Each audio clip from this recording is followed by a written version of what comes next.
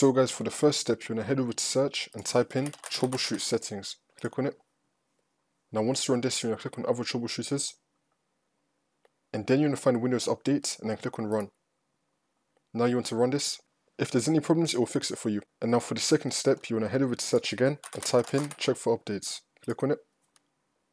Now once you're on this, you want to click on check for updates. Make sure that your computer is fully up to date.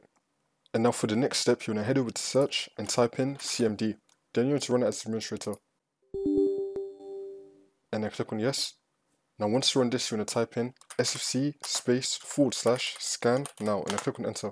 Then you want to run the scan. Now as the scan's running, you want to head over to search again and type in CMD again. Then you want to run as administrator.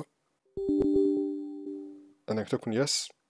Now once you're on this, you want to type in DISM /online /cleanup -image /restore health. Click on enter.